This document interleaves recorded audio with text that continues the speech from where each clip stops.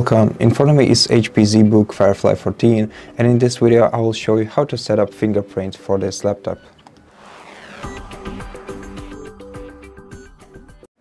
To do that, first open the Start menu, then go to Settings, then go to Accounts, scroll down and select Sign in Options, select Fingerprint Recognition, and press Setup to start setting up your fingerprint.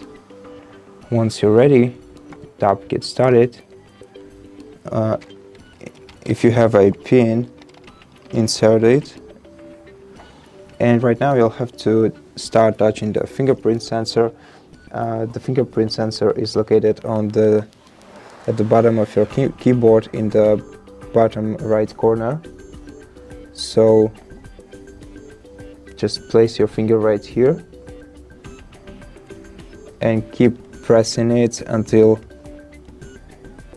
your fingerprint is set up.